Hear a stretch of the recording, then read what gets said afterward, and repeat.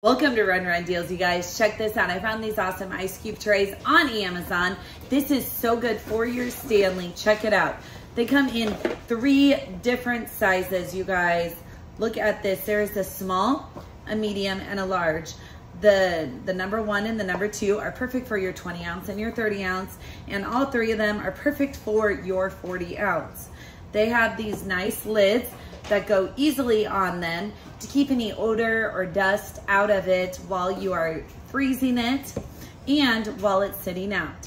When you do this, you're gonna fill up your ice cube tray on the inside, and then you're gonna seal it up like so. And then when it's done being frozen, it takes about 4 hours, and you're gonna take it out. You leave it out for about 20 seconds, and then you're gonna squeeze it, and your ice cube is gonna pop out. It's gonna be perfect. Look at it inside.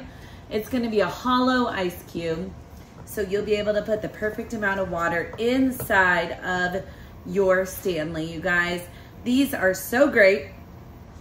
With the shape of these, your ice cubes are going to stay frozen for longer and keep your drinks fresh for longer, you guys.